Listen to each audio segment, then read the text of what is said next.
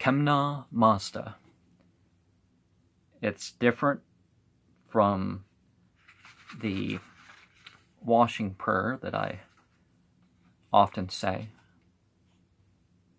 Kemna Mazda mavaete payum dadat hiat madragvau dedareshata anange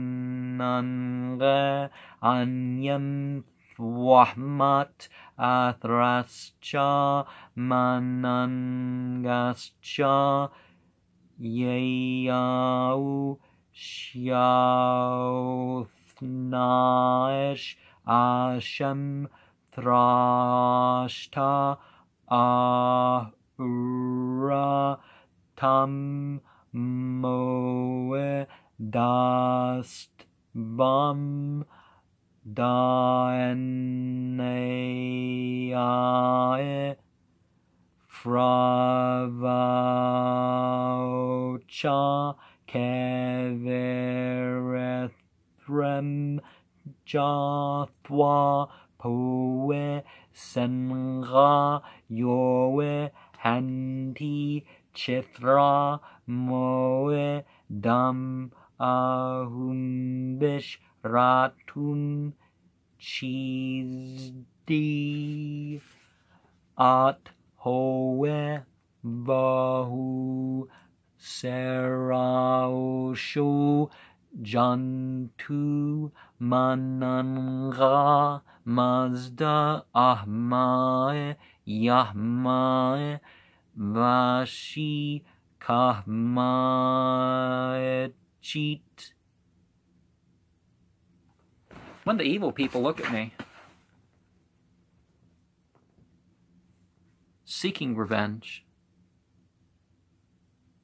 what person, O God, shall grant protection unto me and my followers? To the fire and the mind,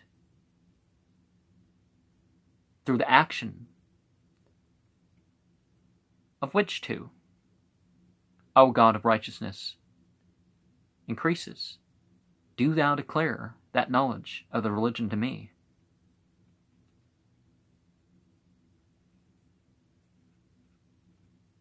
Who's the killer of the foe? By the help of thy words, which are protecting, do you reveal clearly to me, a wise leader, for both the worlds? Let obedience approach with a good mind to anyone whom thou dost love. And common to monotheism, or at least monotheistic faiths, we have this idea that the good that happens in this world is by permission. And the bad that happens, well, God's the one that can decide to turn it away. Patano bishyantat paere mazdauscha armatischa spentascha naze daevi druksh naze daevo chithre nase daevo frakarshte naze daevo fradaete apadruksh naze apadruksh dvara apadruksh vinase apachedre apanasche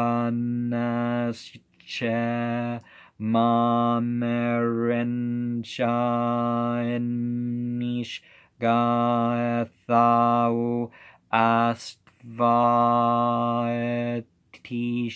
Ashahe Namascha Ya Armaetish Izhacha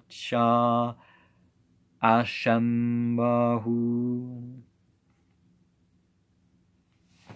And I think the last is an indication that you say the whole Ashambahu. But yeah. Oh God,